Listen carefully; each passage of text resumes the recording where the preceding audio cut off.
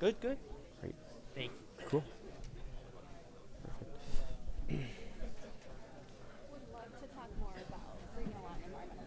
Good afternoon, everyone. Welcome. Welcome to the Atlantic Council. I'm delighted to see this full house here.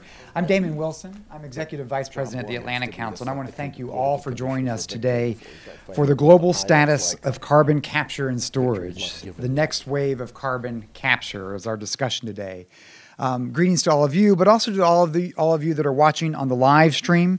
I want to encourage everyone, including online, to stay engaged in the conversation using the hashtag ACEnergy and hashtag status CCS19. Before we begin, I just want to say thanks to our colleagues at the Global Carbon Capture and Storage Institute for their partnership and collaboration in putting this together. And I couldn't be more delighted to welcome such a prominent champion on these issues, Senator Sheldon Whitehouse, who is in the House with us today to kick today's event off. I think, as many of you know, that as the climate crisis accelerates and global emissions continue to rise, the Atlantic Council itself is rising to the occasion. Last fall, the UN General Assembly, again this January, just a month ago in Abu Dhabi at our Global Energy Forum, our President and CEO, Fred Kemp, announced that the Atlantic Council has adopted as a sixth defining challenge of how we operate here at the Council, targeting environment and addressing climate change as one of our key defining challenges. These challenges define our approach. We aren't just a research platform, a think tank. We're a place that provides solutions to the biggest challenges the planet's facing. And this defines our approach to the challenges and opportunities of a dynamic international landscape, and it frames our overall mission of how we operationalize galvanizing constructive U.S. leadership alongside our friends and allies to shape the future together. That's the Atlantic Council mission. So we're so pleased to be with key friends today, including the Institute as well as Senator Whitehouse, to discuss the critical role that carbon capture and storage policy must play in meeting this defining challenge. Many of you are familiar with the key studies, including from the United Nations, that tell us with increasing frequency and urgency that carbon capture and storage technologies are likely to play a leading role in helping to achieve the net zero emission transition.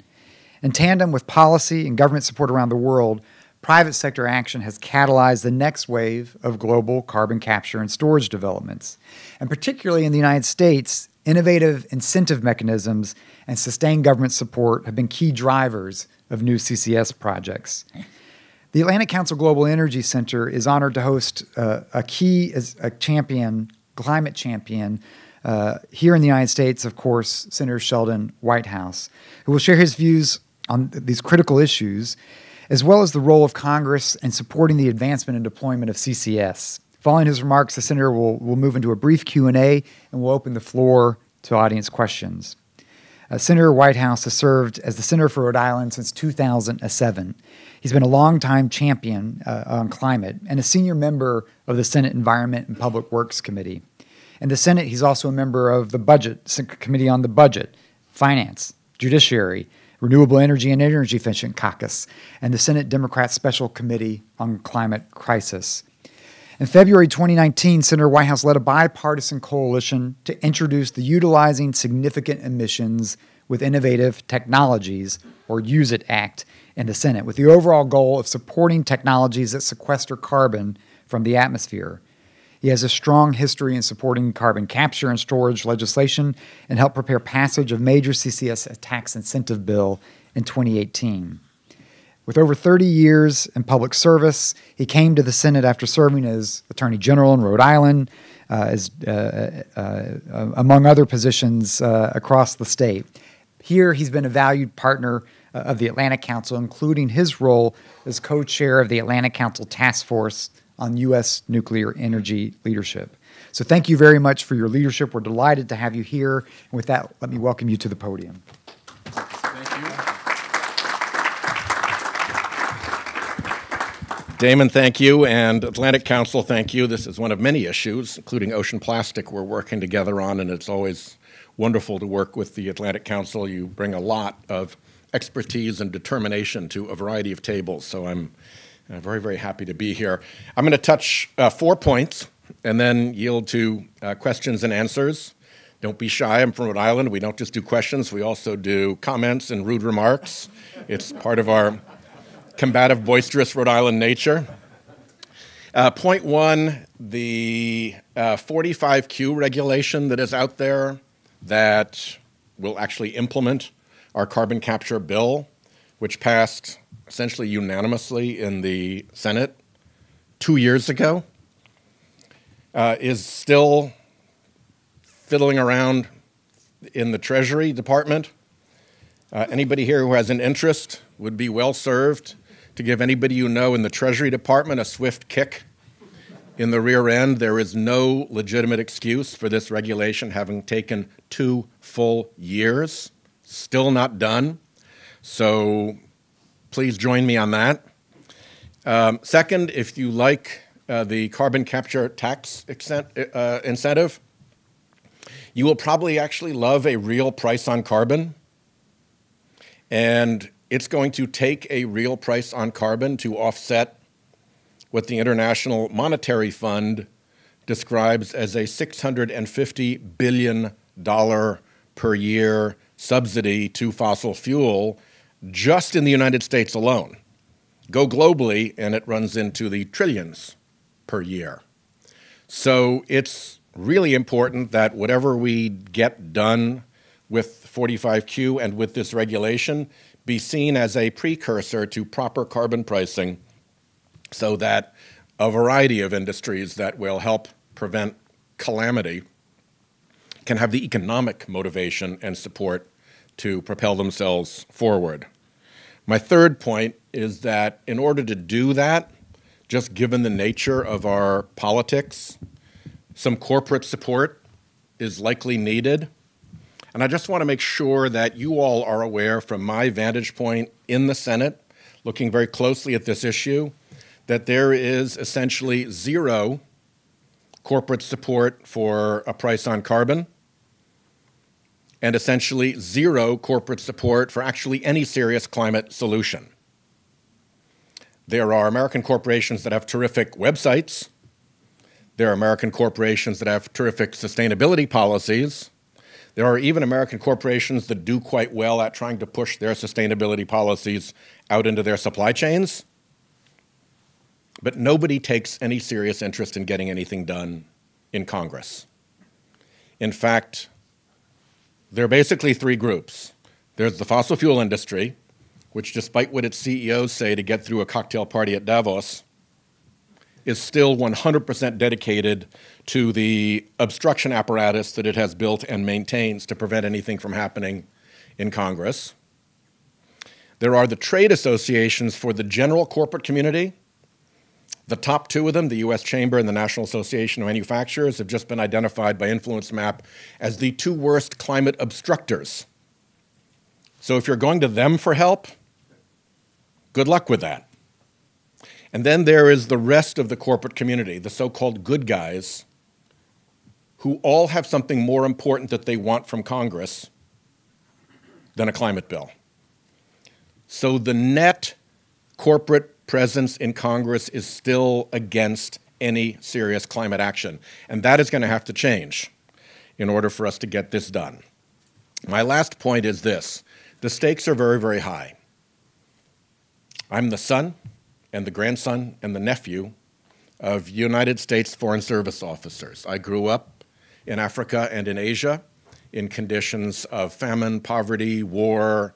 The horsemen of the apocalypse were present most places that we were posted. And people served in those jobs, in those places, because something particularly mattered about America. And the world knows it.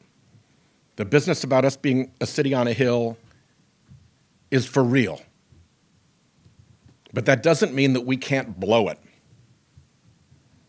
And if America fails to lead at this climate problem, and if people all around the world, particularly poorer people, suffer because of our failure to lead, and if that failure to lead is explained by us being unwilling to tell a fossil fuel industry that has undue control over Congress, enough already, we're going to do this, that's a rotten combination of factors.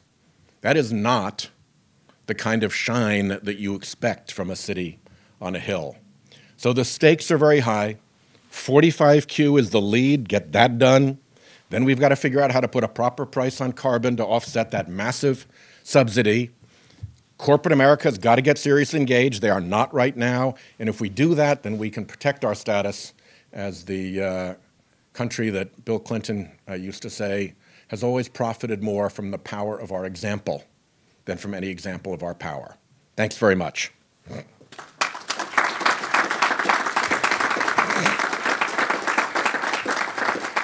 So, your questions, your comments, and your rude remarks are all welcome now. And here come microphones. We've got a hand right over here, up, 3 rows back on the end of the aisle.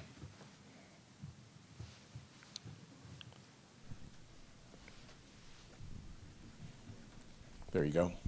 Dan Lieberman. Of all the presidential candidates, Tom Steyer is the one who's made climate action his main program. Yet he's very low in the polls. Does that reflect what the American people really feel about climate change? I think it depends a good deal on where you are and what your news sources look like. But certainly, while we're in a Democratic primary voters see healthcare and climate as the 2 top issues. That polling shows itself over and over and again. And I want to give some other folks credit, because while Tom has been incredibly dedicated to this issue, so has Mayor Bloomberg, so has my colleague Elizabeth Warren, who has gone into fights with me more than anybody else in the Senate on this subject, and so has Senator Sanders, who took a whole day to give a speech on climate and have his filibuster, whatever it was called, on this subject. So there are a couple of people for whom this has been a long time passion, and who have demonstrated some real courage in this fight. Hand here. One in, coming from behind you, sir. There you go.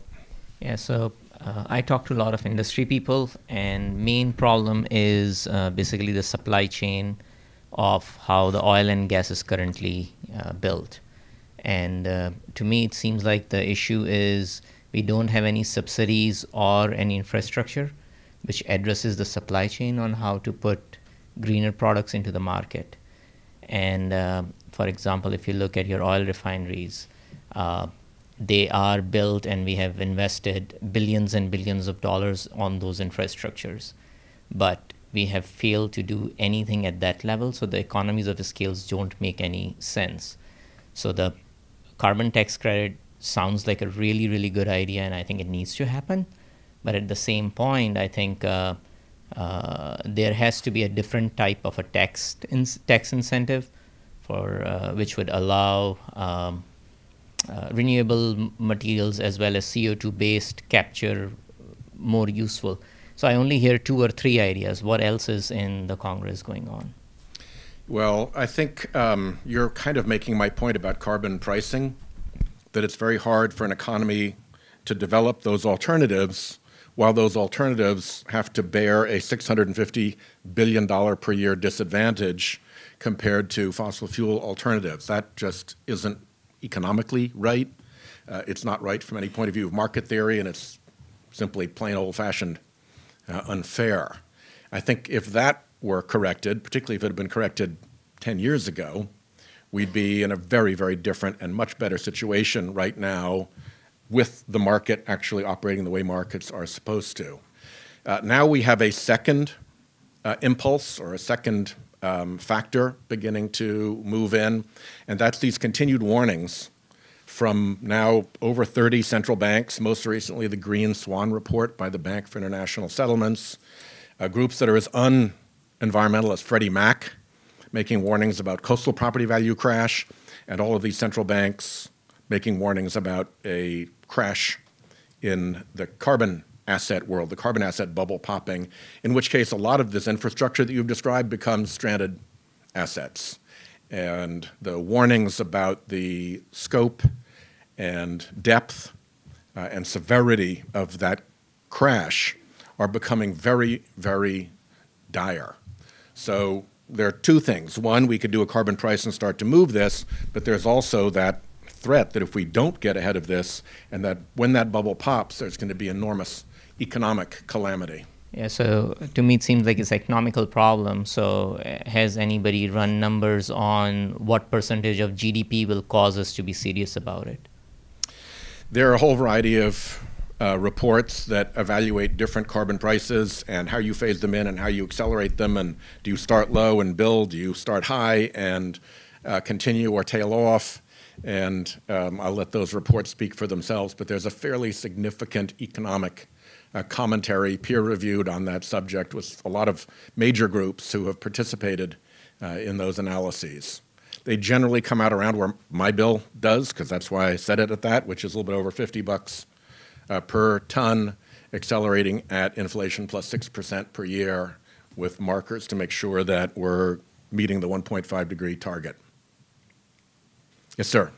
Front here. Coming up. There you go.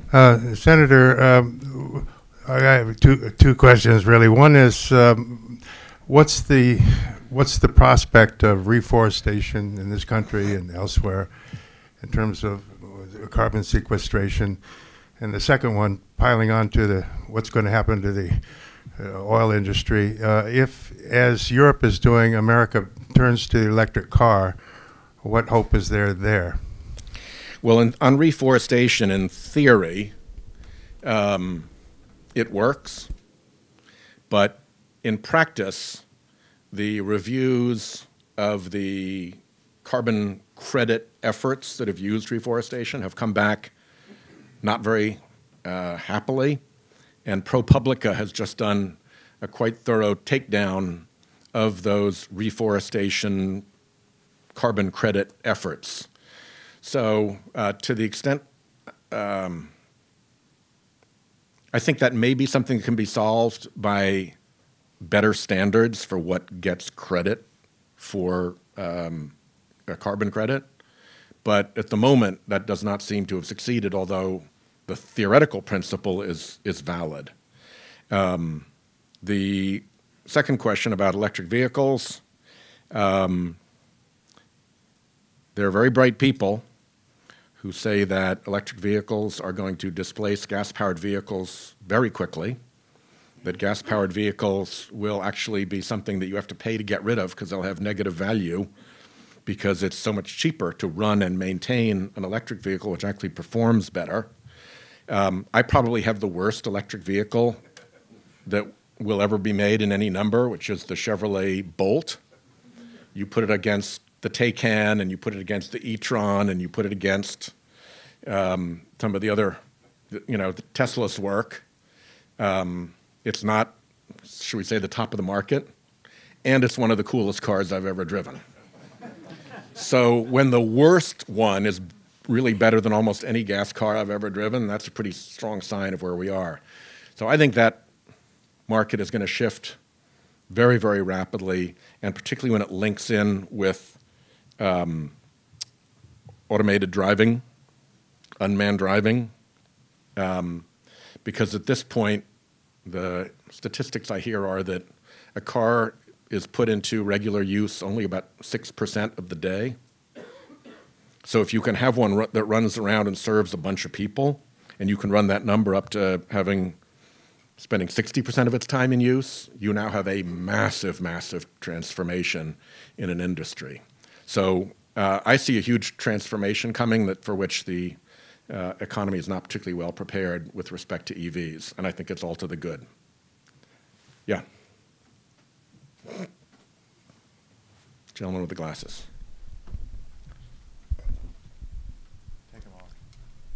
Good afternoon, Senator. Good Mark afternoon. Harper. It may be up there with designing a cart for a unicorn, but has there been any thought given to what the ultimate beneficiary of this carbon tax might be? And if so, what's the, is it a driver to perhaps develop that unicorn? It's important. First of all, it's a big driver. If you do my bill, it's $2.3, $2.4 trillion over 10 years. You can get a lot done. with $2.3, $2.4 trillion. We've been operating with a couple of sort of baseline precepts. One is lower income people should suffer not, and therefore a good deal of their revenue should go back, and we send it back through an adjustment to the payroll tax, first $1,000 off, and a similar benefit to people on veterans and Social Security and other such benefits. That leaves some funding that remains, and we send most of it to the states, because each state is also a player in this fight, and we all have needs. Rhode Island has very serious oceanfront needs because of what's going to befall us in the decades ahead. Wyoming has very different needs. West Virginia has very different needs. Arizona has very different needs. And we can help with the politics of this if the states feel that they're going to have resources to address their state-specific needs. And then I'm going to be arguing, I guess the piece hasn't run yet, for a very significant appreciation to the people who worked in these fossil fuel sectors, that beating them up is not helpful and not politically advantageous to solving the problem, and that they should get their pensions filled back up. They should get their health and welfare funds that they bargained for filled back up. We could even treat them as like GI Bill, that there is an actual benefit to them and their kids to go to college, and that eliminating the prospect of suffering in communities in which fossil fuel was a significant economic driver will help us get to where we need to get to. So those are just some of the ideas. I suspect a lot will depend on where it comes out. If Democrats control, there'll probably be a lot more investment in new green things. And if we have to work with Republicans, it's probably going to be a lot more focused on revenue neutrality and so forth. And of course, like we did last time when we had the cap and trade bill, there was the massive feeding frenzy of all the corporate interests coming in to demand their slice of the pie. Of course, sadly, as soon as the pie was no longer there to be sliced, they lost interest in climate change, and we lost the decade. Woman here. So given how long it's taken the IRS to put out guidance on the 45Q tax credit, do you expect, Treasury. or IRS and Treasury, do you expect to pass any kind of extender or deadline extension bill this year, given, the need for a begin construction date guidance, or do you expect that not to make it in because usually the extenders are the ones that have expired?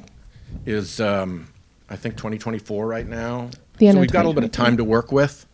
I suspect that what's going to happen is that if we're all good about kicking them in the rear end hard enough, they'll actually finally get the stupid regulation done that they've spent 2 years fiddling around with. And when they do that, then the market will react, and we'll begin to see from actual case studies that here's somebody who can't make the investment work for them because of the timetable. But I do think that extending the back end of the program is a very live option. Live as in this year? I couldn't guess as to the timing. Okay. And then I couldn't guess as to the timing. I think we'd want to have a more concrete look at what the circumstances were before I could talk timing. Okay. And then can I ask one more thing? Sure. So are you concerned at all that the guidance that the IRS will put out will be so broad that it could be more expensive than intended or expected, just so broad in the application to different types of carbon capture? That would be a happy problem to have. Okay. I would be delighted to try to backfill to make sure that those resources were there.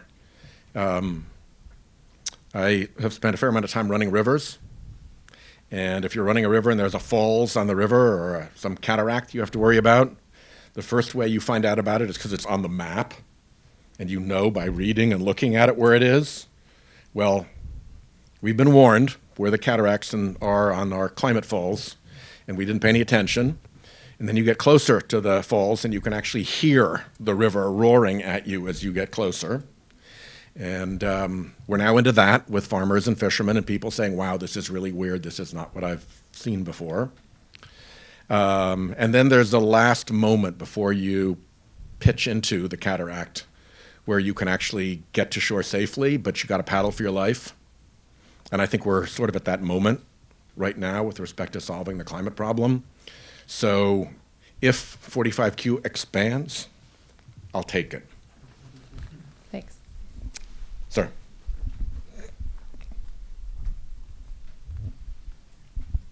This gentleman's going to go first. Hi, nice to see you again. Bill Stetson. Oh, hey, Bill. How are you? How are you? Sorry, I didn't recognize you in the My glare. fancy new glasses. So Very impressed. I was an advisor to General Motors 15 years ago, Yep. and not one of the cars we were working on that were supposed to be low carbon is in existence now. Actually, your car is a pretty good car. It's a very good car. But we tried to establish in Vermont a supercharger system from Quebec to Massachusetts. Never happened. There was just not the political will. Though the car companies were willing to kick in some money.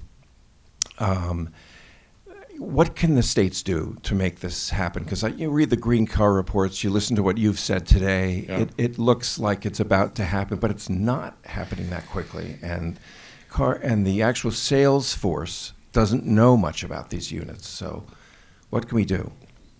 Well, one happy piece of news is that in the Environment Public Works Committee, where we usually rage at each other on everything environment, we actually work reasonably well on things public works. And in the latest highway bill, there is a very, very significant investment in electronic vehicle infrastructure to support that along the highways and to support states which get the bulk of that money in this as an allowed use for federal highway funds. So if we do, in fact, get to passing that bill, that'll be an important step. And that bill passed the EPW committee unanimously.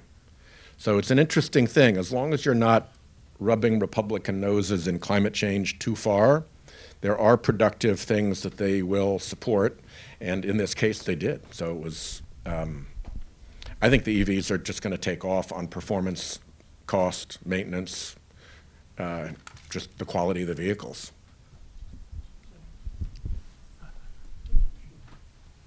Microphone to this gentleman here. Oh, somebody has it already. Fire away. Okay, Haven't had a rude remark yet. What's the matter with this crowd? the grid is pretty vulnerable either to attack or solar flares or whatever. Why isn't more mitigating the vulnerability of the grid, like breaking the big grid up into multiple microgrids, part of this discussion about greenhouse gases? Well, it is part of the discussion in the sense that whenever we talk about either a Green New Deal or a big infrastructure bill, rebuilding the grid is always a part of that conversation. There's a gap between where the ISOs are with respect to here's what we actually need to do, and the technical people who do grid management, and what we know in Congress about this. So basically, in these hypothetical bills, we dump money into the Fix the Grid account without a whole lot of detail about exactly how it's going to be spent. And we're never going to be really expert in that. But I do think that when we get around to passing a serious infrastructure bill, it will have a significant grid upgrade component, and it should. Yes, sir. Yes, Senator, based on your previous answer about working with the Republicans, we know that energy efficiency, conservation, research and development all lead to reduced greenhouse gas emissions, and you don't have to buy into greenhouse gas emissions because there's consumer benefit in saving money. Any chance you'll be able to get a supermajority of Democrats and Republicans to push forward more legislation in those areas? We will have to see. The fossil fuel industry, I think, does a lot to try to damage those things, even though they are acceptable to members. But there is a very significant bill that will have probably better than a dozen component parts being crafted and assembled in the Senate Energy Committee under the leadership of Chairman Murkowski and Ranking Member Manchin. And when that comes to the floor, I think it can expect to have a suite of amendments that will strengthen it. And a good deal of that is in the efficiency space because Senator Shaheen in particular has been very active in working on those issues with Senator Murkowski. So I'm hoping that when we're done with the impeachment, that becomes one of the things that we move forward with in a bipartisan way, and that gets us moving, and energy efficiency is a very big part of that. So I've got the signal that I've got to get back up to the Capitol.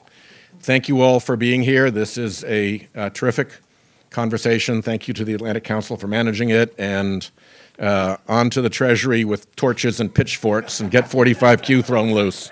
Thank you.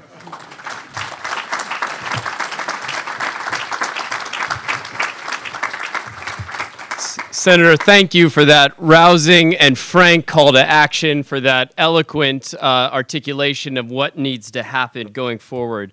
Ladies and gentlemen, my name is David Livingston. I'm the Deputy Director for Climate and Advanced Energy in the Atlantic Council's Global Energy Center. Thanks all of you for being here. Thanks to those of you tuning in via the live webcast from home or from work. It's now my pleasure to introduce the next part in our program before we move to our distinguished panel.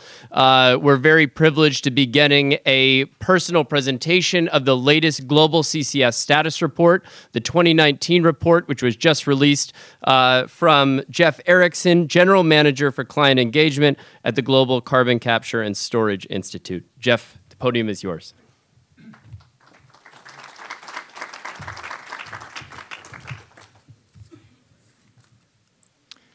Thank you, David, and thank you to the Atlantic Council as well for co-hosting this event with the Global CCS Institute. We're so pleased to have Senator Whitehouse kick us off this afternoon.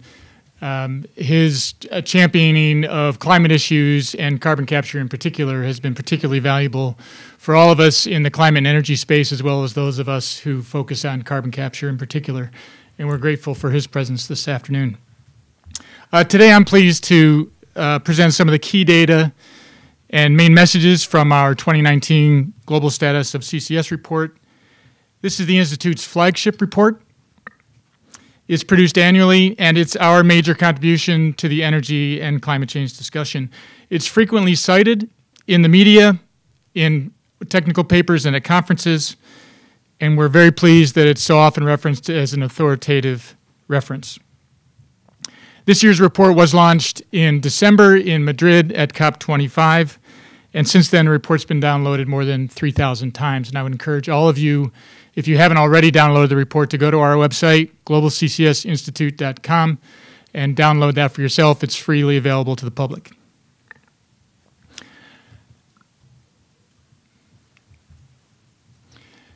There are two key messages that permeate the report. The first is that urgent action is required to achieve our climate change targets. And the second that goes hand in glove with that is that carbon capture and storage is a vital component of achieving those targets. The report recaps some worrisome realities about where we are today.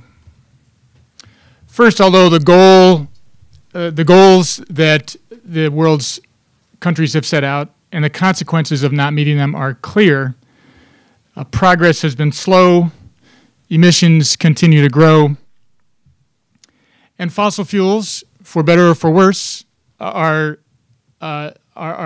entrenched in our economy, and we expect that to continue for a long time. Now, the IEA says that upwards of 70% of our primary energy will come from fossil fuels by mid-century, and I'm often challenged by that analysis.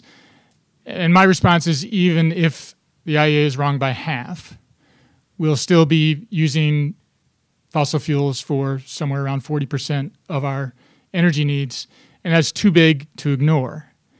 And so we need to address the emissions that are coming from not just power plants, but industrial facilities and through the use of fossil fuels, and do it now and do it over the coming decades.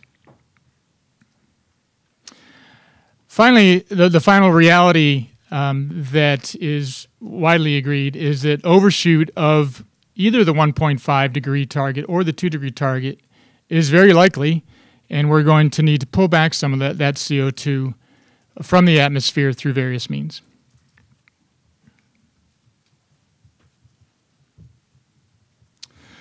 So this chart reflects the gap between rhetoric and reality. Senator Whitehouse was talking about how a lot of companies support action on climate change on their website and otherwise, but when it comes to real action, real investment, and real policy change, there is a gap between the rhetoric and the reality.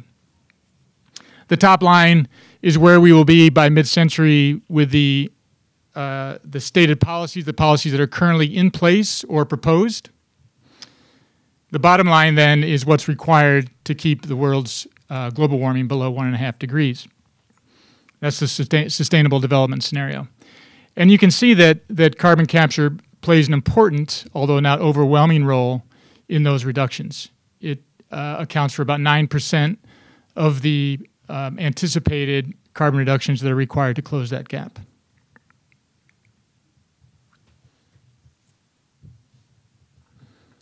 So what is it about carbon capture that makes it an essential element of the 21st century industrial economy? Well, there are 4 factors. First, as I mentioned before, carbon capture is vital to the achievement of our stated climate change goals. It's versatile, and I'll show you in a minute the numerous types of facilities and industries that carbon capture applies to. It's proven. We've been storing CO2 permanently in the subsurface for more than 40 years now. We've been separating CO2 from air streams, from emission streams for close to a century now. And I continue to get frustrated when I see comments to the contrary. There was an article in the New York Times just today about, or yesterday rather, about coal plants in Japan. And it was stated that carbon capture and storage is a technology that is not commercially available. Meanwhile, the 2 coal-fired power plants that have carbon capture on them have, between the 2 of them, captured about 8 million tons since they've been started, and we continue to see carbon capture being applied not just on power plants but across various industries, and that number is increasing year on year.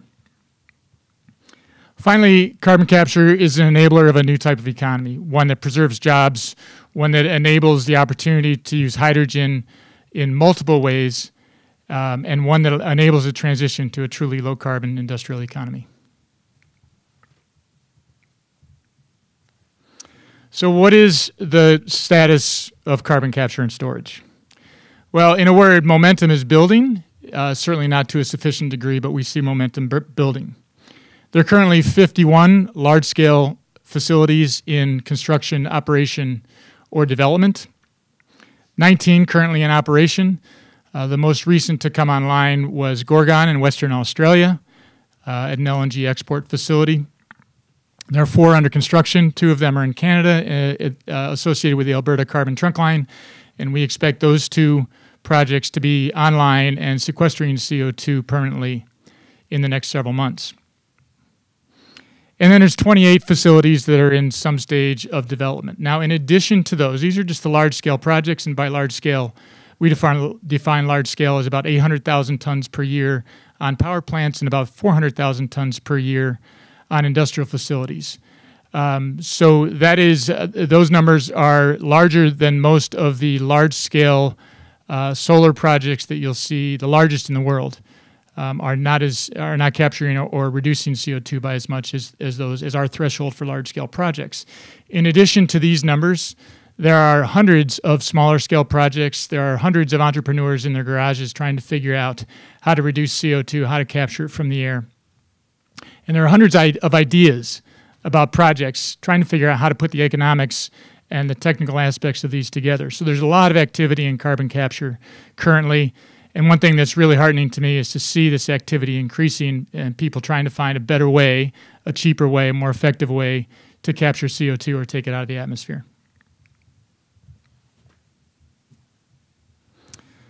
So what does it look like on a global basis? Well, there are a couple things that you can see from this map.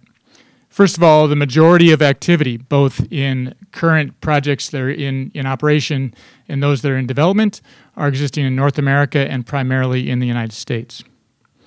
Second, you can see a lot of activity occurring in Europe. And this is a really massive turnaround from just a couple of years ago where we weren't sure what was happening in Europe. There were a couple of governments that had pulled back on some of their commitments to carbon capture. And it's really heartening to see this additional activity that's occurring in Europe.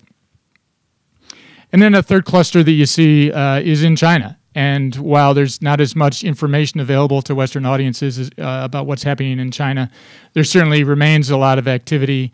And there are elements of the government that remain quite committed to carbon capture, quite committed to addressing climate change quite seriously. And we're encouraged by the activity that's in China as well. So here's another view of the current status of carbon capture. And this graph shows how carbon capture applies across various industries. In the red are those projects that are in operation. To the right, and the blue are those that are in development. And what you see here is, if you look down at the bottom, there are actually just 2 carbon capture projects on coal-fired power plants. But encouragingly, there are several others that are in development, again, primarily in North America.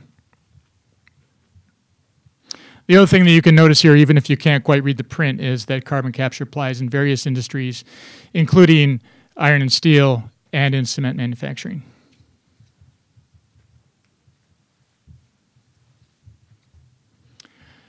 If nothing else, 2019 was a year of milestones. Quest, the Shell's carbon capture project in Alberta, surpassed the 4 million tons milestone.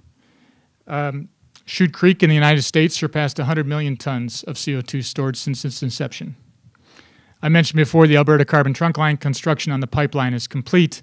They're in the commissioning phase now, and we anticipate startup of injection anytime.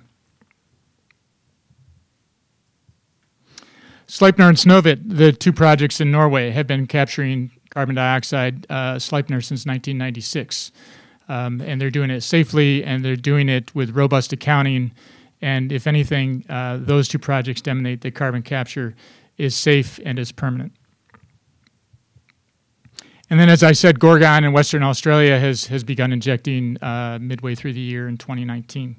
Nearly 30 million tons of CO2 was stored in 2019, and cumulatively, since we've been keeping track, and this is anthropogenic CO2, this does not include naturally occurring CO2, more than 260 million tons of CO2 has been stored permanently. And there are several projects now that we've added to our database that are in the advanced development stage. 5 of them are shown here in the United States. There's one significant project in Abu Dhabi as well. This year we added 10 new projects to our database, including 3 others that are in early stage development in North America. So it's no surprise, should be no surprise, that actually the trend is upward. And this graph demonstrates the amount of CO2 that has been stored over the last many years, and you can see that the trend is again upwards after a downward trend over the last several years. The status report also contains these one-page regional collages, if you will, and I'm not going to go through everything that's on this on these collages, but I'm going to give you a snapshot and just highlight one particular piece of information that's on each one of these collages. In North America, as Senator Whitehouse mentioned, the big story is 45Q. But coupled with 45Q is a low-carbon fuel standard, which in California is driving an awful lot of interest and investment in carbon capture and storage. Between the 2 of those, if you stack those two policies, those organizations that store CO2 can achieve about $250 per ton of CO2 permanently stored. So low carbon fuel standard in California remains quite a compelling incentive. And again, outside of California, the big story is 45Q. Yes, we're all waiting with bated breath for the IRS to issue its guidance.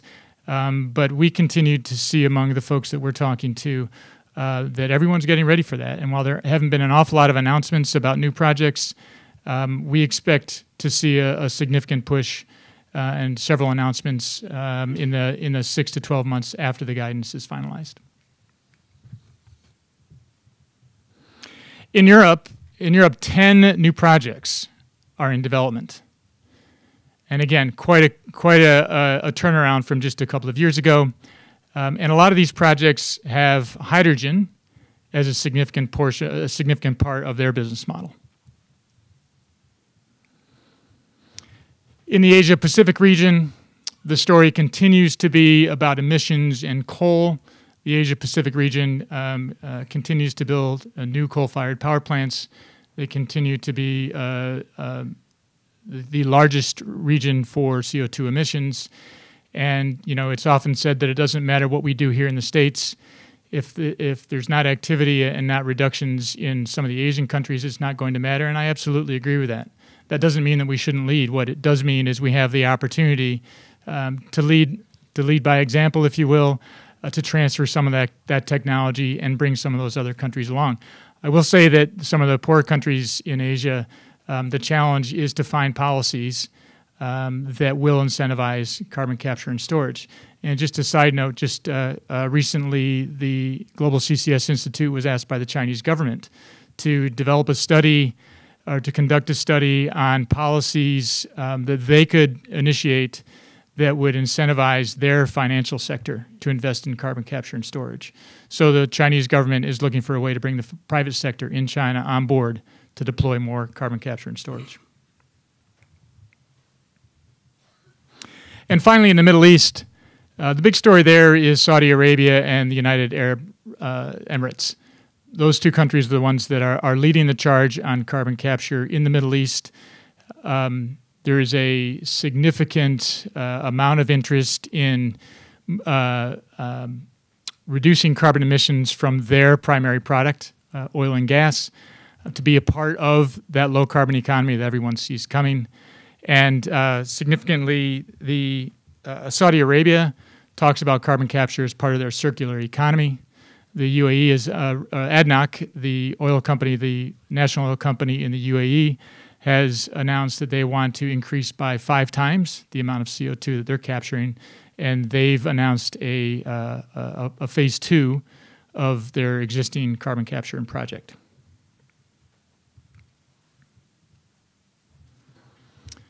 So what does carbon capture look like in the future? Well, the report concludes with a bit of a look ahead, and it identifies several characteristics of carbon, of CCS that we can expect going forward.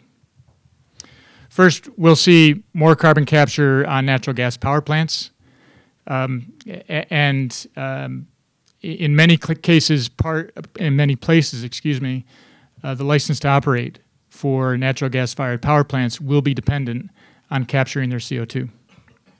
Second, hydrogen will continue to be a growing part of the conversation, the discussion around CCS, and be an important part of future carbon capture projects. There are a couple ways to create carbon-free hydrogen. One is through electrolysis using renewable energy. Another is to separate the CO2 from methane and store the CO2. And it's, in my view, going to come down to economics. And if you base the approach on economics, then certainly carbon capture has a significant advantage over electrolysis. So we expect the hydrogen coupled with CCS will be an important part of the energy future. The third is the power sector, and as we've shown, carbon capture has been lagging behind other industries in the power sector. We do expect that to change over the next couple of years, and we're seeing momentum in that direction, particularly here in the U.S. Bioenergy with CCS, again, as we look at moving towards net zero by 2050 or carbon negative projects, this will be an important combination of technologies to address climate change.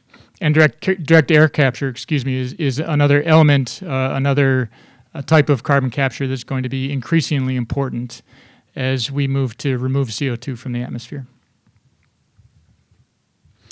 Putting CO2 into useful products beyond enhanced oil recovery is, again, going to be an important element, although subsurface storage will continue to manage the bulk of the volume of the CO2 that's going to be captured.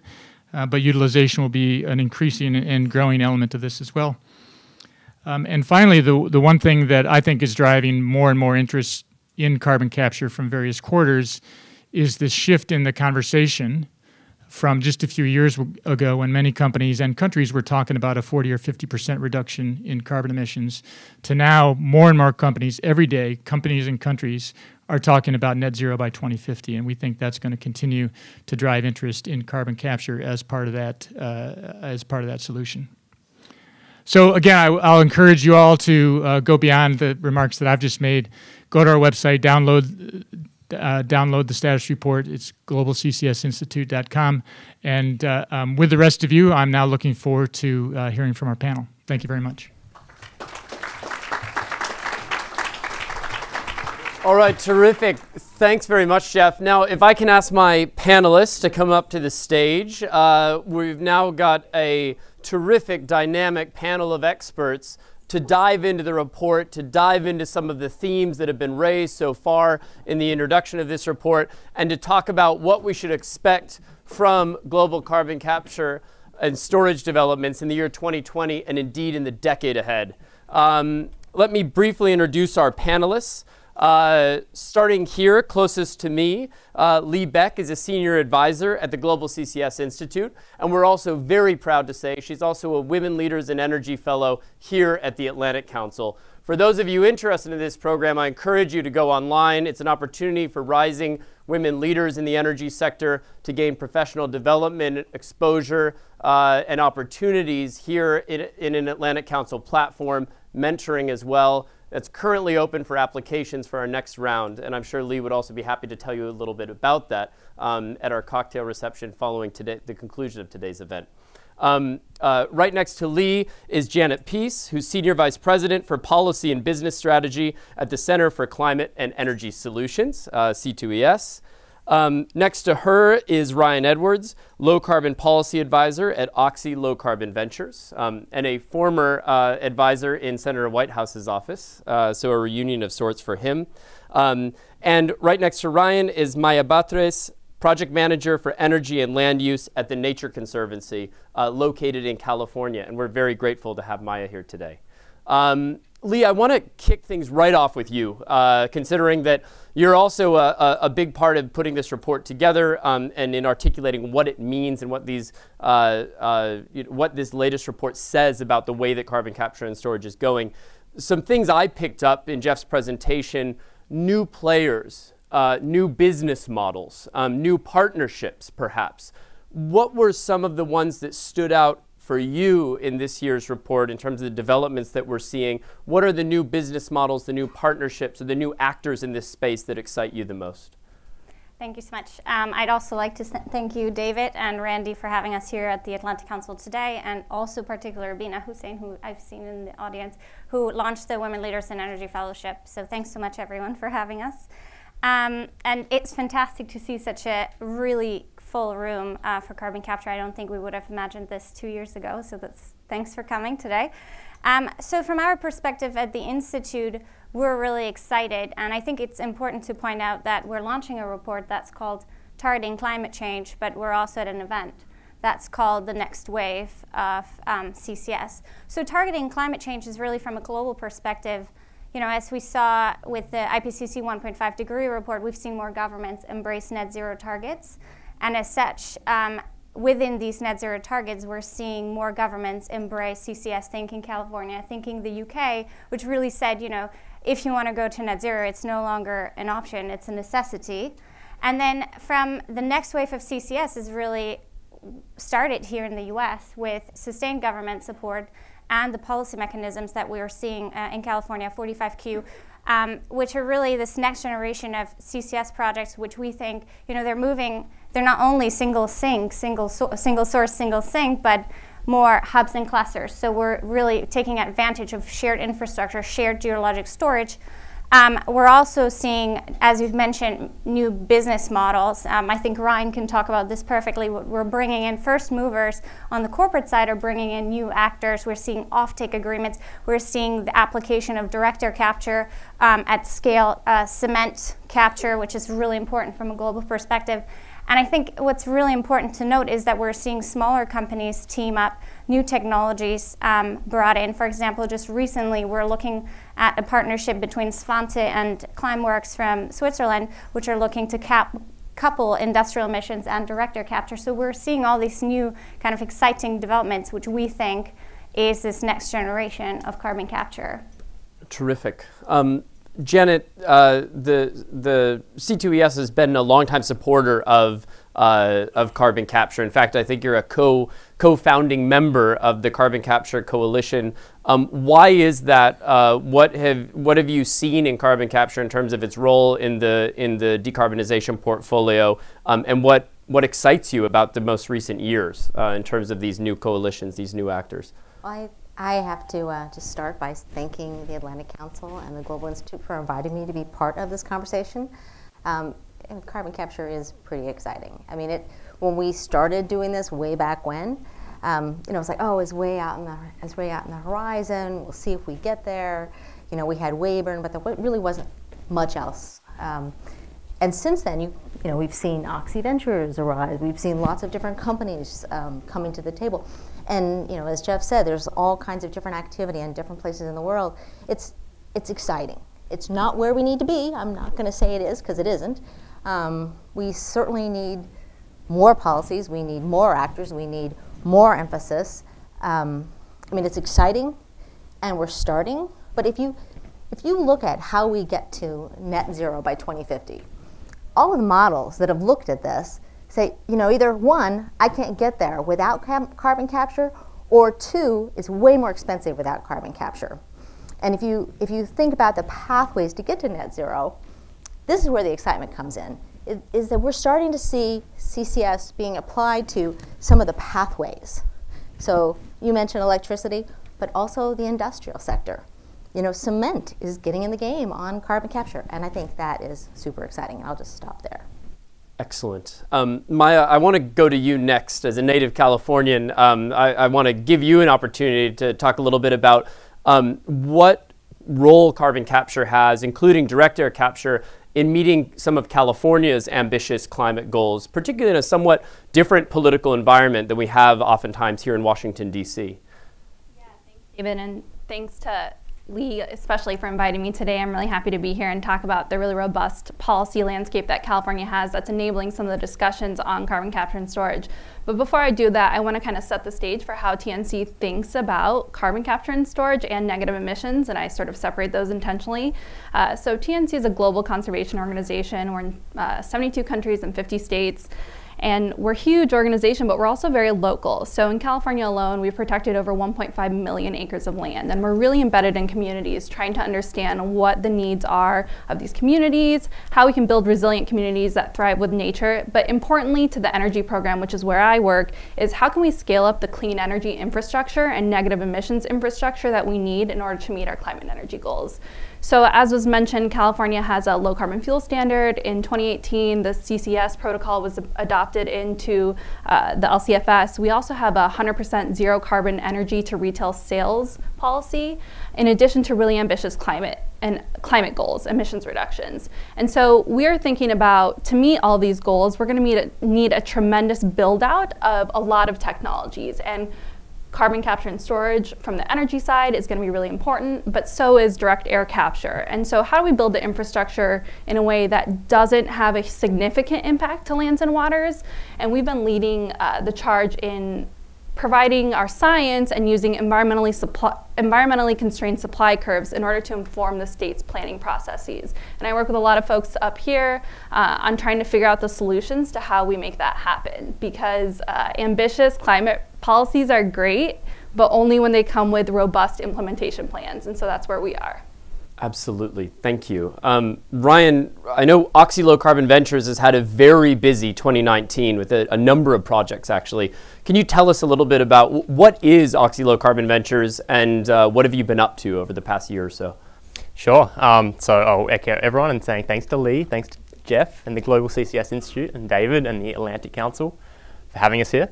And I'll start by, if not everyone might be familiar with Occidental and Oxy, just a little background. Oxy is a major oil and gas and chemicals production company in the United States and globally. And we also have 40 years of experience in carbon capture, utilization and storage. And that's because we're the largest operator of CO2 enhanced oil recovery in the world. And through that today, and for a long time, we've sequestered around 20 million tons of CO2 per year. And so building off of that experience in 2018, given the encouraging policy environment, Occidental launched Oxy Low Carbon Ventures as a subsidiary. And we're doing 3 different things. First of all, we're developing carbon capture, utilization and storage projects. We're also investing in and nurturing new CCUS technologies. And thirdly, we're providing services where we are providing sequestration service to other companies to help sequester their CO2. And yeah, 2019 was a huge year. I think the event's name is very apt because we really are seeing in the last year the start of the wave of projects that are emerging as a result of 45Q and the low carbon fuel standard in California. By my count, there's been about 10 projects announced so far. Lee will know if that's correct or not. Correct me, Lee. But Oxy Low Carbon Ventures has been part of 4 of those projects. And so just quickly, we have the White Energy ethanol project in the Texas Panhandle that will capture CO2 from ethanol refining. Then we have the partnership with Carbon Engineering to build the world's first large-scale direct air capture project that will capture 1 million tons, remove 1 million tons of CO2 from the atmosphere every year. A really cool project is our partnership, and this is on our CO2 sequestration services side, with a company called Velocis. So Velocis have a technology and are developing a project in Mississippi where they will convert waste woody biomass into jet fuel and diesel fuels, and we are going to partner with them to take the CO2 that's produced in the process and sequester it. And what's really cool about that project is the net life cycle emissions of producing those fuels is very negative. So using those fuels produced in that plant will in net be removing CO2 from the atmosphere. It's pretty cool. And then finally, just several weeks ago in January, we announced our partnership looking at the feasibility of capturing CO2 from a cement plant in Colorado that's owned by Lafarge Holcim, who are partnering with us, and also partnering with Total, the French oil and gas company, and Savante, who's a carbon capture technology developer. And so in sum, for me, what's really exciting about these projects that are emerging is the diversity that's echoing what Jeff has spoken about and what Janice spoke about, the diversity of sectors that they're applying to in industries. So we've got industry with the cement project, we've got transportation fuels with Velocis and White Energy, we've got carbon removal with Carbon Engineering, and amongst other projects that are announced Oxy aren't involved in, we've also got agriculture with a fertilizer production carbon capture project, and there's also coal and natural gas carbon capture projects. And so between all those, it's really covering most of the major sectors of emissions in the economy and really showing that carbon capture can be a very flexible tool to reduce emissions right throughout the economy. Again, a lot of those driven by policy, right, and by incentives that help create a clear impetus for moving ahead with these projects, knowing that there's value there in capturing that carbon and using it. Is that right? 100%.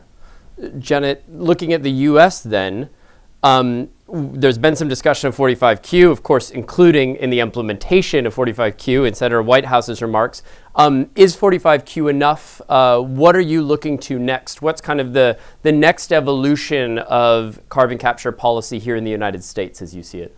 Well, I think we absolutely need more because we're talking about deployment, which is so exciting, but we really need, somebody told me to call it proliferation. Really, we need it to be going fast and furious simultaneously in all directions. As an international affairs think tank, I might have to focus through that one a little bit. That's what proliferation means to me too. So I'm like, well, fast and furious, simultaneous, take it as well.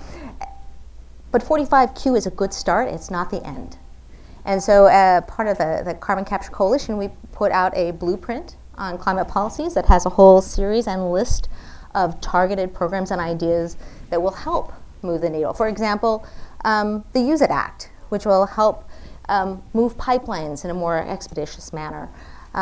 Additional funds for DOE's fossil R&D program, targeted programs that will help push technology out because of incentives, but to really get it to go to scale, I'm going to have to agree, and C2S agrees with Senator Whitehouse, that you need an economy-wide program as well. So you need something to push and to pull that technology into place. You know, we did a study a few years ago with Larry Goulder at Stanford, looking at, you know, is it more effective to just incentivize, or is it more, is it more effective just to require? And his results was pretty conclusive, that it's 10 times cheaper to do both at the same time, to push technology and pull it into use, than it is to do either one by itself. So we see a lot of different levers being used today, and we think more should be applied. Excellent. And Lee, there's also been a lot of developments globally. I'm really curious about what we heard about the Middle East, about what we're seeing in Norway, in Europe. What's driving some of the global developments? Is it a 45Q-like mechanism? Is it a different policy sort of mechanism entirely? What's responsible for that, the global activity around CCS that we're seeing beyond US borders? So I think it's really important to point out that 45Q is, from our perspective, the most progressive CCS-specific incentive. And then the low carbon fuel standard, probably one of the most innovative, because it recognizes that climate change is a global problem, and it actually incentivizes global deployment of direct air capture anywhere in the world, because it recognizes that that climate change is a global problem. However, so in Europe, I think it's CCS is one of the 7 pillars of the proposed long-term strategy for climate neutrality. We're seeing in Norway, the first 2 projects were driven by a carbon tax, I think was the equivalent of $45. I'm not sure how the exchange rate is.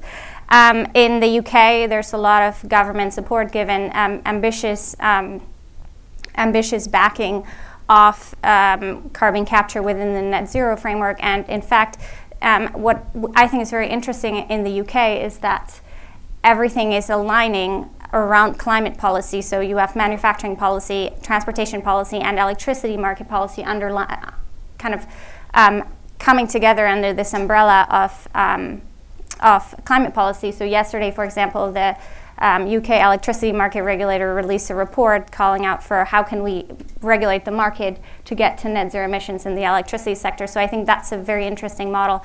In the Middle East, I think it's what we've seen, it's partnerships, and it's obviously government driven. So I think there's not a one-fits-all approach to carbon capture. In fact, in Australia, we've seen the latest large-scale CCS project come online, the Gorgon field, which was driven by emissions regulation and also anticipation of emissions regulation. So I think there are different mechanisms, but what we think is very crucial is that there is a value on carbon reflecting the externalities of pollution. And with IMF, I think we heard it earlier saying there's only a $2 average carbon price. I think there's still a long way to go, especially if we're looking at a 100-fold scale up of CCS from today to 2040. Excellent. Lee mentioned California's carbon capture and storage protocol within the low carbon fuel standard there. It's really unique in incentivizing direct air capture projects all around the world. California also has a robust debate about international equity concerns as well. How have you seen that play out, Maya? And what is so unique about LCFS and what enabled it to happen? What is kind of the unique political cocktail do you see that's allowed this pioneering policy to move forward? Yeah, so I'm probably not the first person from California to come up and say that California is unique, and we think of ourselves as an innovator for technologies and policies that can be tested out in other places around the world. So the LCFS is certainly something that's driving innovation on the CCS front and a huge incentive for companies to come to California. I think SB 100, our 100% zero carbon energy goal, is also very interesting. Zero carbon energy is not currently defined by the legislature, and so we're trying to figure out whether carbon capture and storage will fit into that. I think that's something to keep on everyone's radar. In terms of your question on global energy, so one of the things I think about, my family's from a developing country, having access to low cost, zero carbon energy is going to be really important around the world. And so when I think about what sources of energy are going to be important to build up here and lower cost, in the global north for the global south, CCS is certainly one of the ones that's top of mind for me. Excellent. And then Ryan, I also want to touch on you really quickly, and something on infrastructure that I know you're going to know quite a bit about. But as I get you prepped for that, I also want to warn the audience. I see a lot of friendly faces. I see a lot of experts here, a lot of collective wisdom here in the audience. We're going to get you involved early on, so start thinking about if you have questions. And as soon as we're done with the question to Ryan, I'm going to come out to the audience and we're going to start collecting some questions as well. But Ryan, you have done quite a bit of thinking about the role of infrastructure, about the role of CCS and CO2 transport hubs and spokes, and thinking about this in a holistic systems way. If I'm not mistaken, your entire PhD dissertation was on this. So tell us a little bit about the particular vision that you outlined in that research and where you see US policy could help to realize it and help take it forward. Sure. I don't know if it'll be quick because it is my favorite topic. But absolutely, I mean, before I get into it, I think it's really useful and important to really understand why it's so important. It's easy to throw out words like infrastructure is important, but it's important to walk through and really see why it is really, really critical.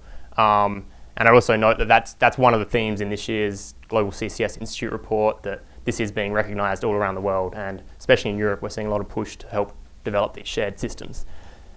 And so firstly, like, what are we talking about with carbon capture hubs or clusters or shared infrastructure? Basically, it's a system where you have multiple different industries and sources capturing CO2, all feeding into one shared transport infrastructure that then takes it to places where CO2 can be pulled from all those projects and sequestered in sequestration projects. There could be utilization projects. There could be a number of different offtakes along the way on that system. That's quite different than most carbon capture projects that have happened to date have been just one source with one sink. So one carbon capture facility, and they've usually been built where they are already near good storage, and that's the way it's happened.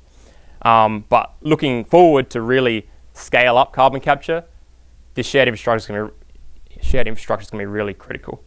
And so what is that infrastructure? By far the most efficient way to move CO2 at large scale is by pipeline. And the US has, in some parts of the country, an existing CO2 pipeline network that's operated safely for 40 years now. So that's the main way and what we'll probably see most of, but shipping is also an option. In Norway, they're developing a shared transport system that will be based on shipping from sources around the North Sea. So into what the benefits are of infrastructure. So there's three really big benefits. First of all, the obvious one, that you can get more CO2 from more locations if you have a transport network to bring CO2 to where it can be stored.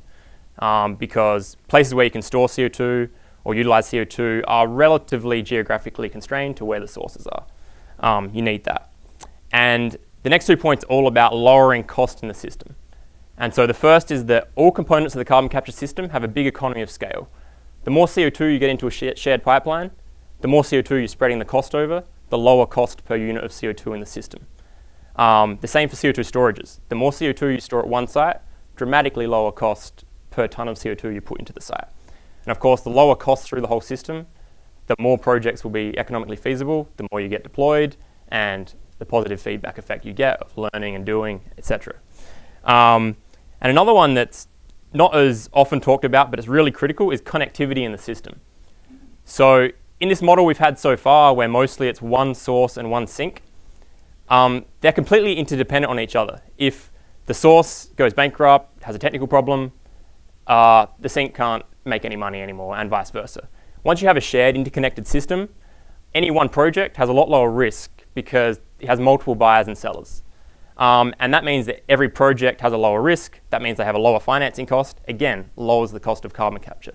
So there's these multiple ways that infrastructure is really critical to getting the whole system cost down, which is what really matters.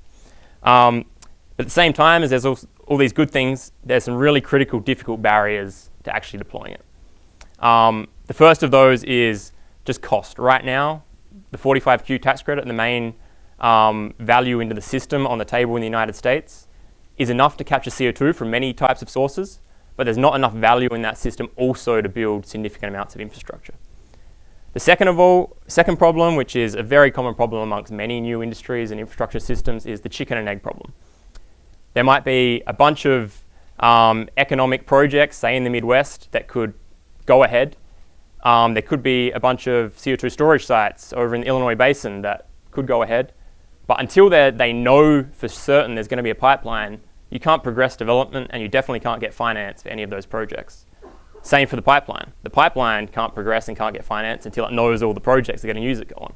So this chicken and egg is a huge coordination issue, especially when we're thinking about really big scales. That's hard to overcome.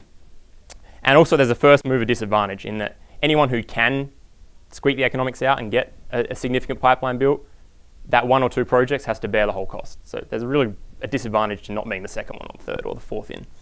But the good news is that these characteristics have been shared, these challenges, by many different types of infrastructure that have been rolled out in the past. So there's a lot of good examples of the types of policies that did get those systems built. And I'm sure we'll move down that path in the future, and I hope so, with carbon capture. And on that note, a few months ago, the first bill was introduced in Congress that would help finance CO2 pipeline infrastructure by Congresswoman Bustos. So we are starting to get that conversation happening.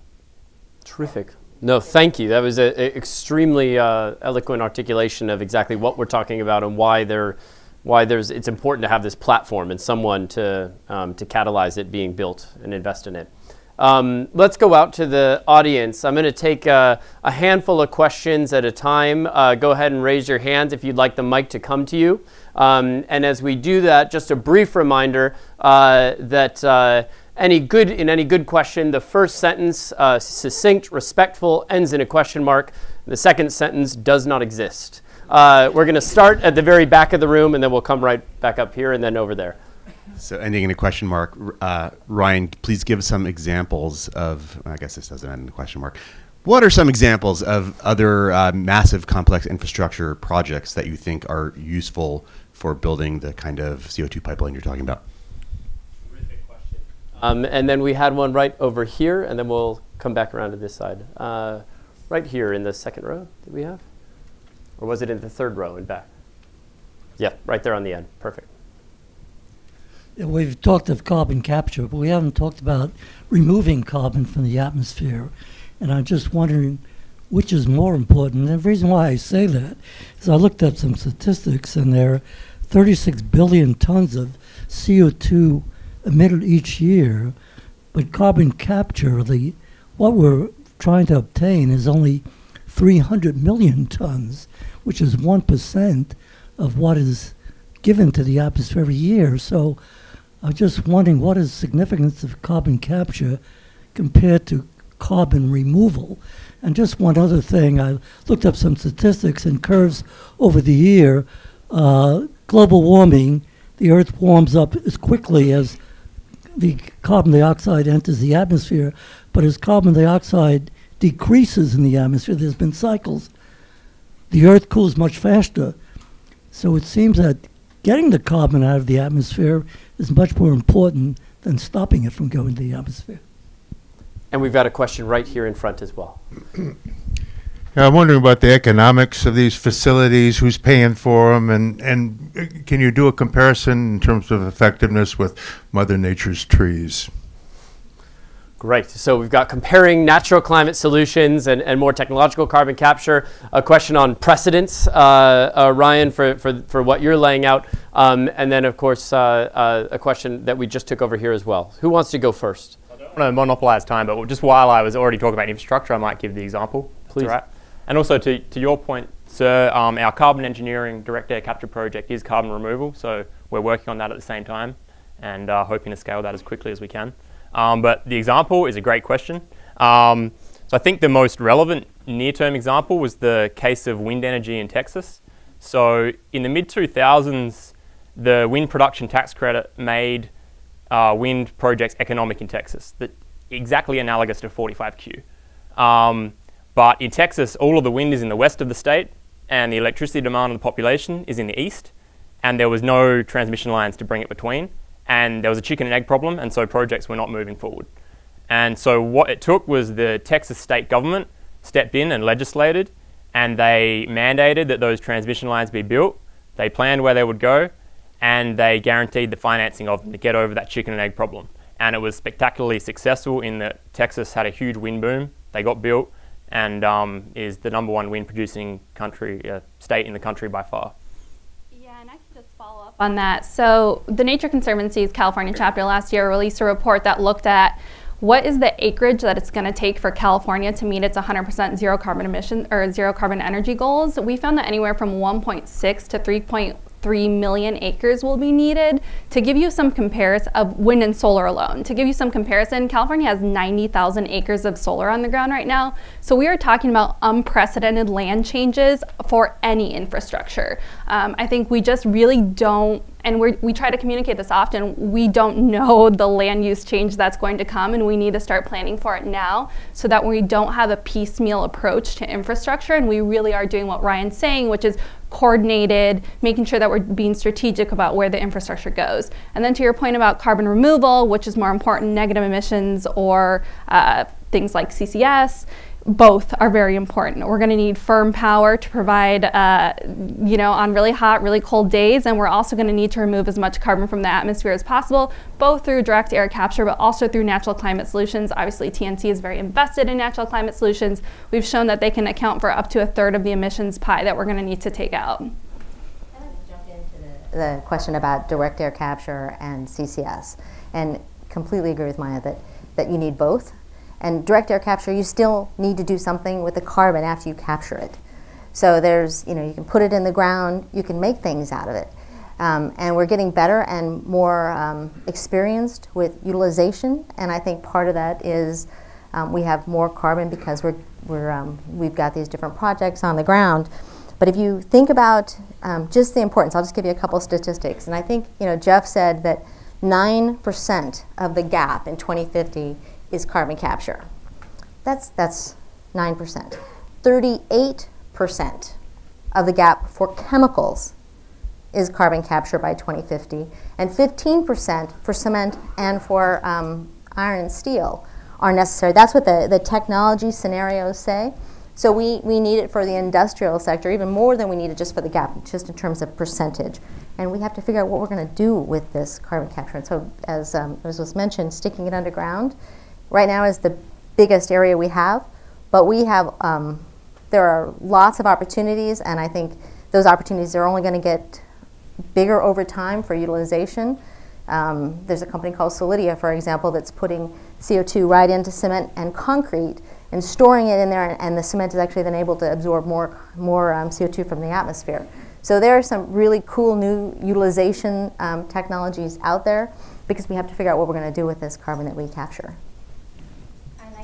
Just to add, I think it's really important to realize that we know we have to reduce emissions as soon as possible to kind of prevent a worst case climate scenario, and that means building no new unabated infrastructure, but that also means scaling up all solutions that we have. So afforestation was one example. Everyone loves renewables. Renewables are awesome. Energy efficiency is great, but then carbon capture is a piece of that kind of climate approach, and then direct air capture, I think, or carbon removal, it can be a silver bullet that we rely on, but it's extremely important that we scale up this solution today, because we already know we need to kind of suck or draw down historical emissions that we've been emitting for so long. So I think the way forward is very clear that we need to focus on climate and have an all of the above approach.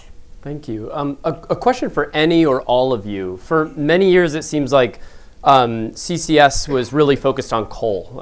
When people thought about CCS, they thought about coal plants, the coal challenge, et cetera. It seems like much of the excitement nowadays is driven by some combination of CCS for natural gas, CCS for the industrial sector, or direct air capture. If you're a policymaker, if you're writing, let's say, a federal energy R&D plan, does that shift, does that diversification, that great expansion in the scope with which we're thinking about CCS solutions, does it change the way that we should be thinking about designing policy or designing R&D? Some of our research and development programs for the next generation of carbon capture, or the next generation of amines, or whatever it might be. I'll just jump in to begin with. I mean, it doesn't change the fact that we need to get the cost down for any of these applications. Whether you're talking about it for gas or whether you're talking about it for direct air capture, moving the cost down with incentives that help push that technology forward, learning by doing, putting more money into RD&D, helping actually, I mean, the National Academy of Science came out with a number that said, hey, we got to put a lot of money into RD&D for carbon capture, use, and storage, and we're nowhere near that level. So I think that doesn't change the bottom line. Where we're putting it, we're still going to need to reduce the costs. You know, and I also think that it doesn't change the fact that we need an economy-wide program that will be helpful in pulling that technology into use. I also think it doesn't change the fact that significant pressure from the public pushing on climate activism, if you will. I think that helps all boats rise in this area. Excellent. Thank you. Ryan? Yeah, I'll just add on. I think it's a great question, and absolutely yes. And I think we're seeing it in some of the appropriations in the last couple of years, and also in a lot of the carbon capture R&D legislation currently in Congress. There is this big move to broaden, to start looking at industry utilization and carbon removal. But all that work that you're right that when we first looked at the problem, we were looking at carbon capture on coal.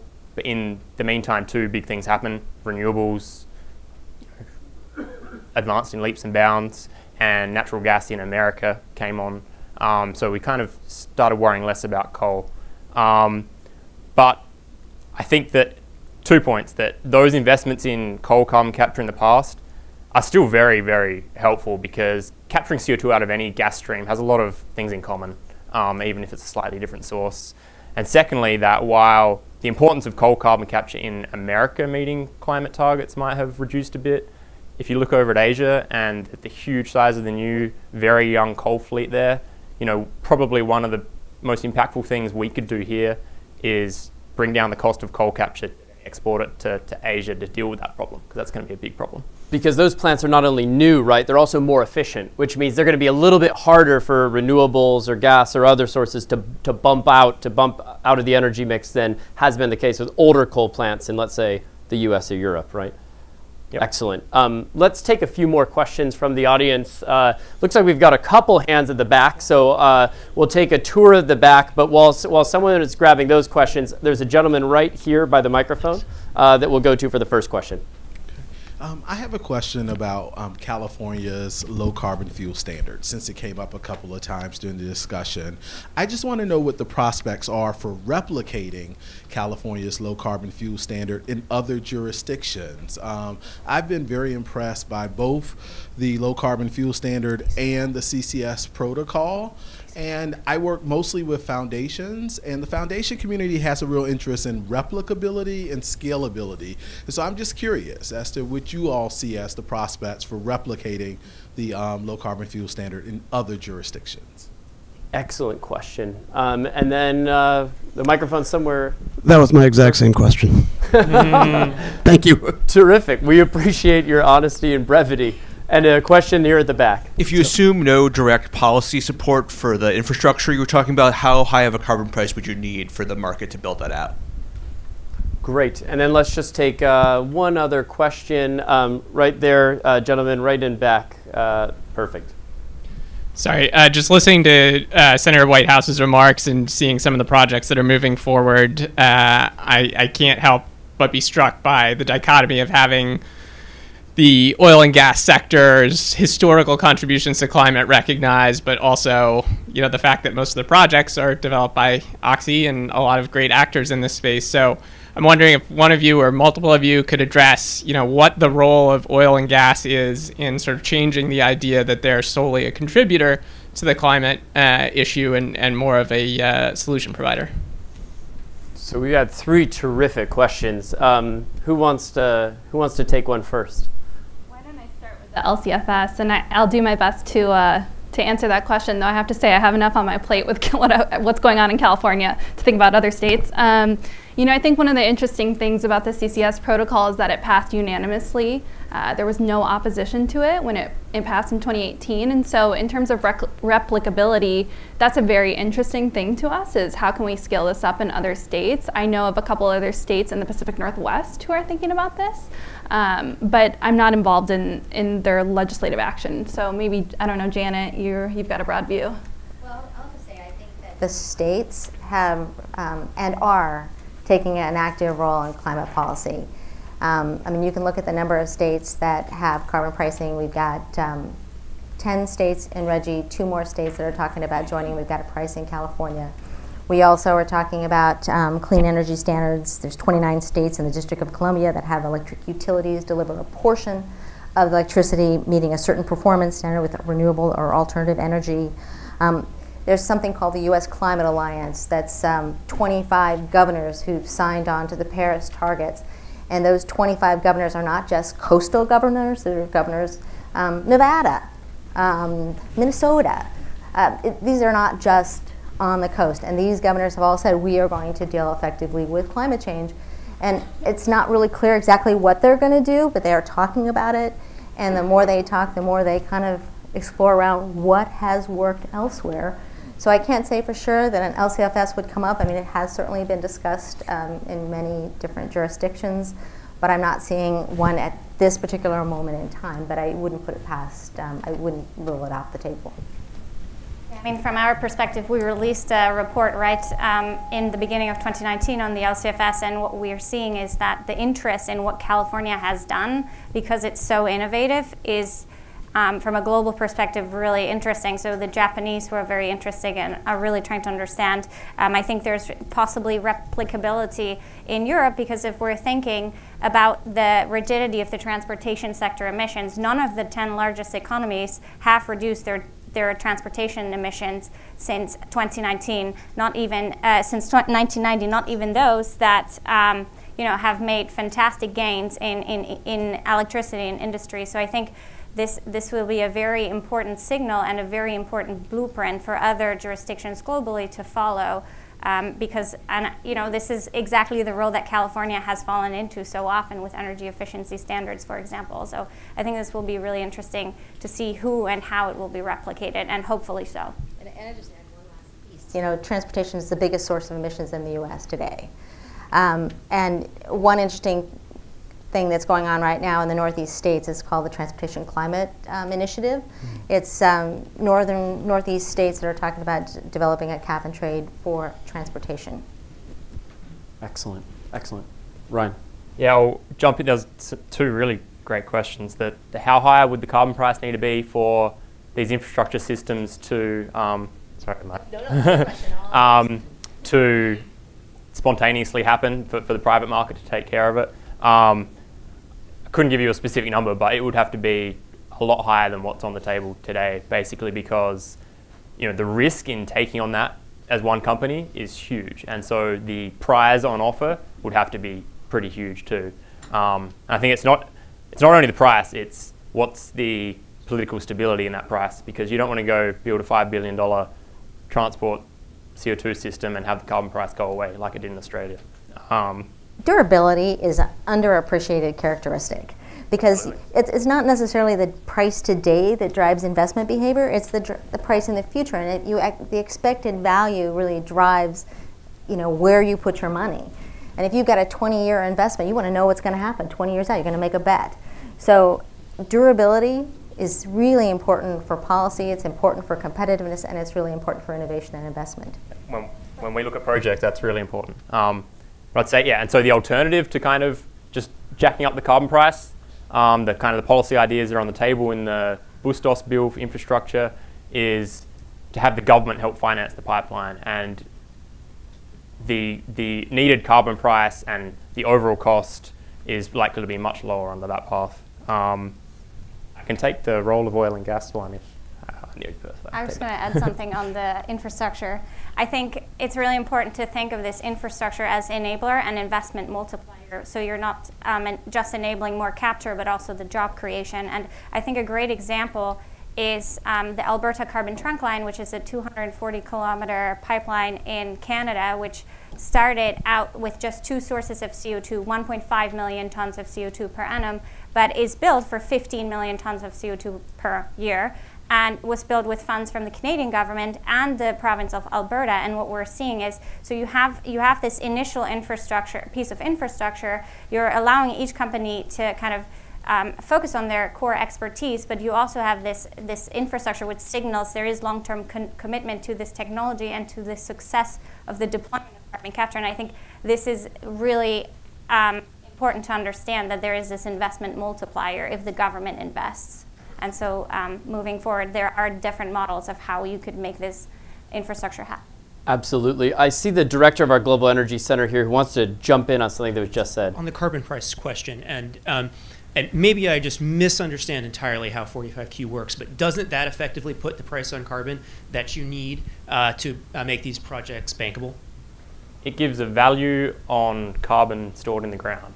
And as I said, there's many capture sources and there are many projects moving ahead. So yes, absolutely. In the infrastructure side, I'm talking about how do we also get that backbone infrastructure built, and that's where it doesn't have enough to also get that built at the same time, as also funding the capture projects that are on it.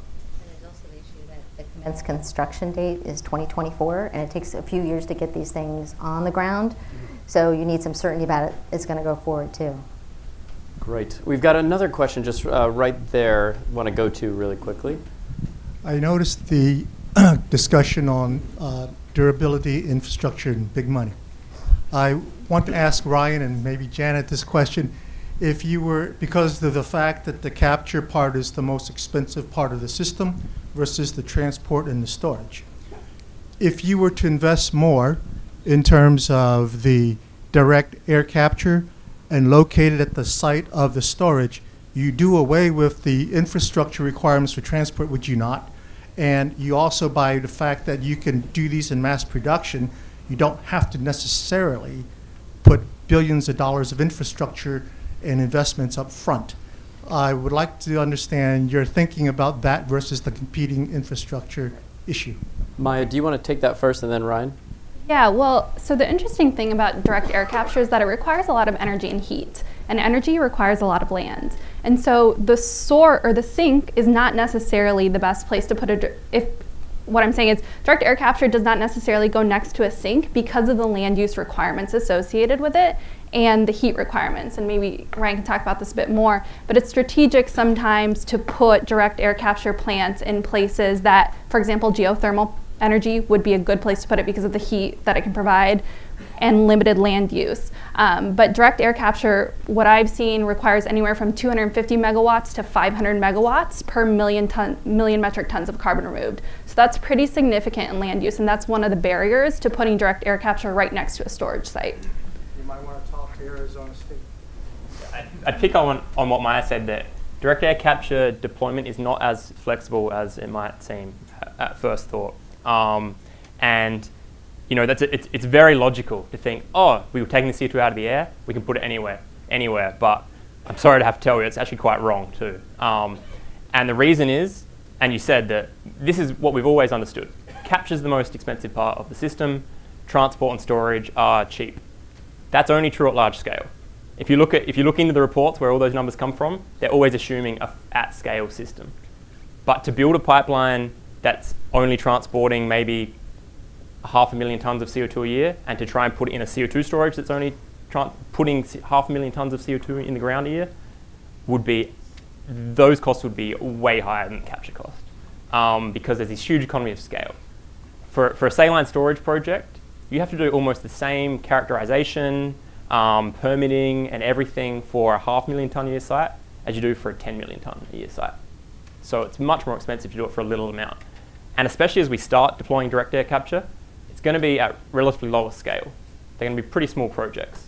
And so the cost to store that CO2, if it's standalone, will be very, very high.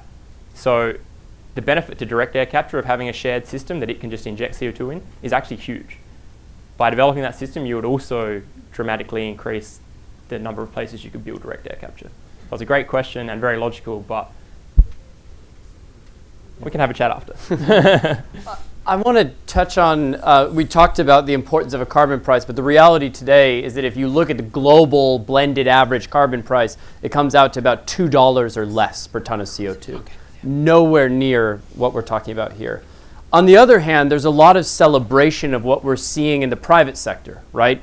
Just in the past month or so, big announcement on sustainable finance from Goldman Sachs, big announcement on sustainable finance from BlackRock. That's on the financier side of the table. On the corporate side, with corporate climate reduction goals, you've got companies like Stripe or like Microsoft that have explicitly targeted some role for negative emissions and some form of carbon capture in their own corporate climate plans. Do those sorts of movements in the private sector matter for a technology like CCUS, or do they only matter insofar as they're potentially harbingers of firm, real policy to come from governments around the world? Who wants to take that first? That's a hard question. That's a really hard one, Dave. So I think at the Institute, we reviewed the mechanisms that make CCS projects happen. The first one was always a value on carbon or some kind of reflection of the externalities of pollution. And the second one was unlocking finance. And so from our perspective, knowing that none of the $1.8 trillion that were invested in the energy system in 2018 went to CCS, and knowing that we actually need twice as much to deliver on Paris Climate Agreement and Sustainable Development Goals, seeing this movement towards climate and taking into account the need to have low carbon capital especially is really, really important, because we also know that once you have this kind of risk-reward allocation of environmental factors for capital flows, and you're taking environmental, so delivering low carbon energy, delivering emissions reductions as a reward, we're seeing this risk perception for CCS shift. And I think as we've gathered from this panel, the rate of deployment of CCS is particularly influenced by the perception of risk. So as such, I think from the financiers, this is a really, really important part. And then obviously anything we can get to raise the profile of carbon capture is really important. And so Stripe and Microsoft announcements were really, really important, particularly because they recognize the need to draw down emissions historically, while also the need for point source capture. Does that answer your question? Absolutely does. Maybe we should just stop there. Yeah. No, I mean, investors are looking for some certainty, right? So, so they're reluctant to invest in new technologies, and they want to have examples of how that technology's worked. We have Net Power, we have Petronova, and they're both new technologies, and it would be so amazing to see those really proliferated. Net Power and Petronova, these are the projects down in Texas, is right. that right? One's on gas and one's on coal. And they're super cool. They're lower costs. They deliver a lot of environmental benefits, not just carbon. And if you think about it, those are two, but we need more. And so to go to the bank and say, hey, we need to have funding. We need to have you invest in this. I mean, that's why having the U.S. government take a position on pipelines and having them also help with more deployment and deployment of more pilots and at scale pilots. That will also be very helpful to getting the investment community more comfortable with this technology. It took a while for offshore wind, for example, to get into that place as well. And they are, because we have those examples. And with CCS, the more we see, the more we do, the lower the cost and the better the financing will be. Do you think we'll see institutional investors get into CCS in the same way we've seen a big movement from institutional investment very recently into offshore wind as it's matured past a certain point? Or is there something intrinsically a bit different about this technology set? They're there to make money. That's what their goal is. So if this technology the cost can be reduced, it can deliver value, and environmental amenities are increasingly valued by companies. You look across the board, and many companies, we have 35 companies, and they're really big companies in our business council, and all of them are doing different things to really make a difference towards climate. Many of them have net zero goals, many of them have internal pricing, a lot of them are out there supporting carbon pricing. But the point here is that, getting the financial community to buy into carbon capture I think it needs to be more broadly understood that that's part of a clean energy future. And Maya's talking about getting California that to be part of the answer and part of the solution. And when you talk about clean energy standards, it needs to be part of that. Every carbon pricing bill, I think there's 9 carbon pricing bills that have been put out in the 116th Congress, 4 of which are bipartisan, and every single one, I think except for maybe one, has a mention of carbon capture in there some way, shape, or form. So, and that's a huge improvement, and that's about making this a value proposition even for the financial community. Absolutely. I saw a couple hands, quite a few hands actually, so why don't we do some questions. Gentleman right here, we'll start there. Thanks.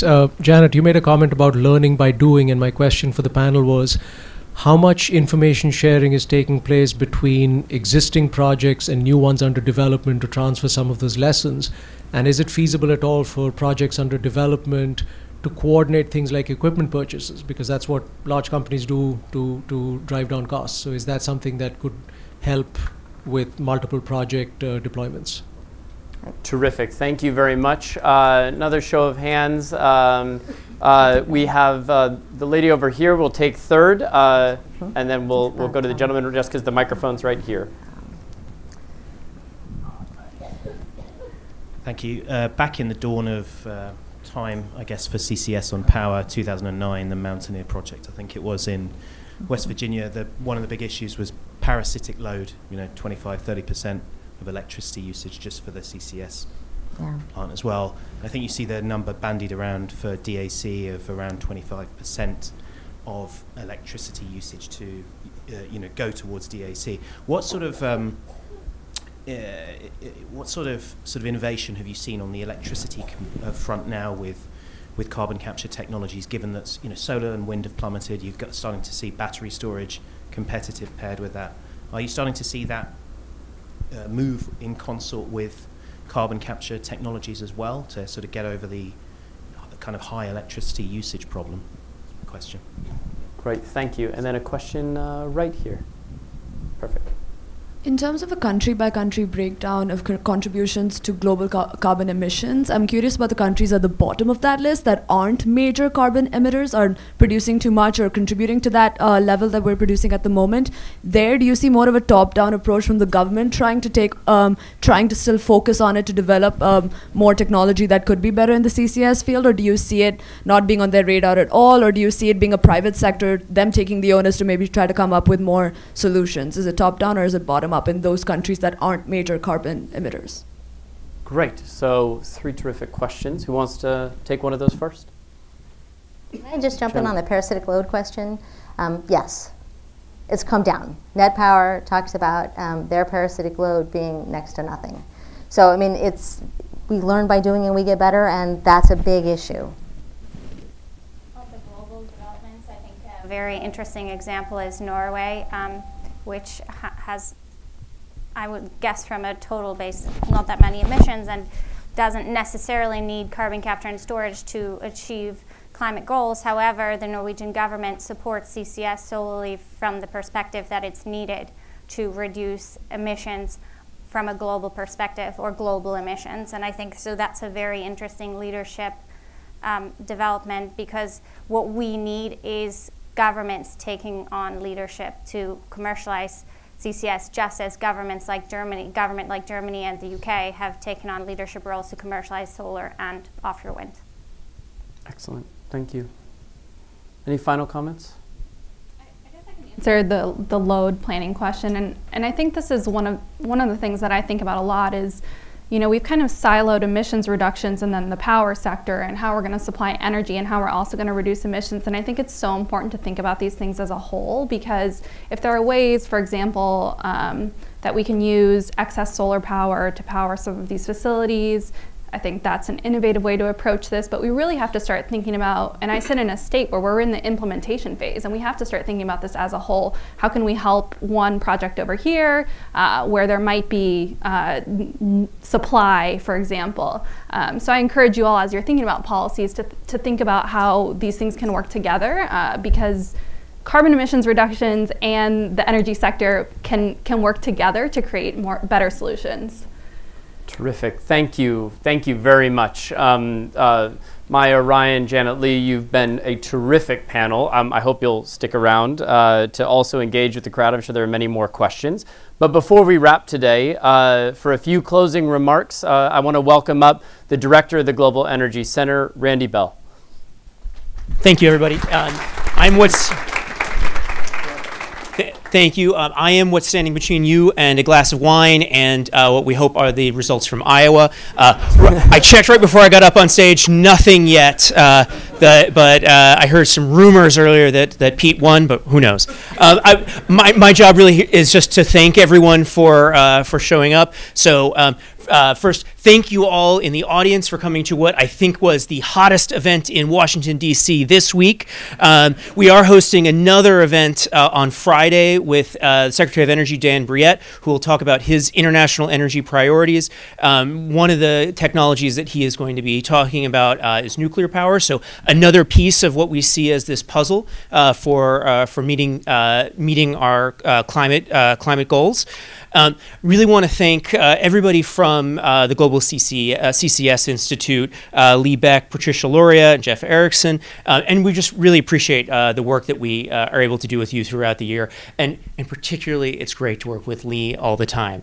Really want to thank Senator Whitehouse, who's no longer here, but I hope his staff watches this video and sees us thanking him. He's also a great partner and has done, as he mentioned, work on nuclear power and a number of other issues with us. So a really great partner for him, for us. The panelists, thank you all so much. We really enjoy working with all of you and hope to do more. And then the Atlantic Council staff who helped put this together. David Livingston, who drives our climate and advanced energy work. Zach Strauss, who gave me the microphone and disappeared. There he is in the back. We've got Mitali, Murli and John Suwan from the Global Energy Center team. Hannah Dawicki, and then the Atlantic Council events team, the comms team, and the AV team. Thank you all so much for coming. Everyone here, please grab a glass of wine. If there are announcements from Iowa, we will get the microphones and tell everyone, oh, it's on the TV out there, actually. They're apologizing for the chaos. So please stick around and follow the Global Energy Center throughout the year as we do more work like this. So thank you so much.